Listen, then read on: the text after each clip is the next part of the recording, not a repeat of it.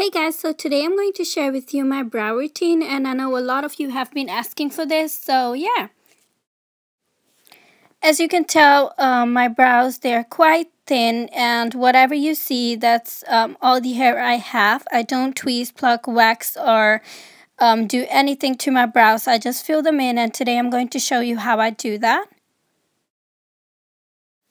My favorite brow product to use is the Brow Powder Duo by Anastasia, and I'm in the color dark brown.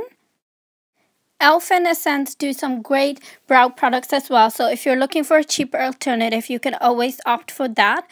What I'm doing here is taking the darker color and I'm just applying that towards the end of my brow. So I'm not going to apply the darker color on the beginning of my brow, but I'm more focusing towards the end. Now I'm taking the lighter color with my angled brush and I'm applying that in the beginning of my brow. That way the beginning is lighter and the end is a bit darker. Also remember, the Brow Sauce sisters, they're not twins, so they don't really have to look exactly the same as long as they just look alike. Yeah, this is a great alternative for those of you who are already tweezing your brows but they want to stop. You can still like fill them in and have them looking really neat without removing any hair. Obviously, it's something that you have to get used to. The first time I did my brows like this, I was like, what the hell? This looks so weird. But I got used to it. So keep practicing, and after a while you will notice yourself what suits you best and what doesn't suit you.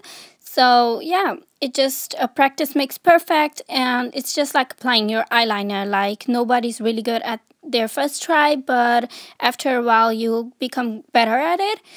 And yeah, you can just make them as long as you want, as short as you want, and just don't be afraid to practice and to experiment with them. So that's it. That's how I do my brows. I hope you guys enjoyed my brow routine.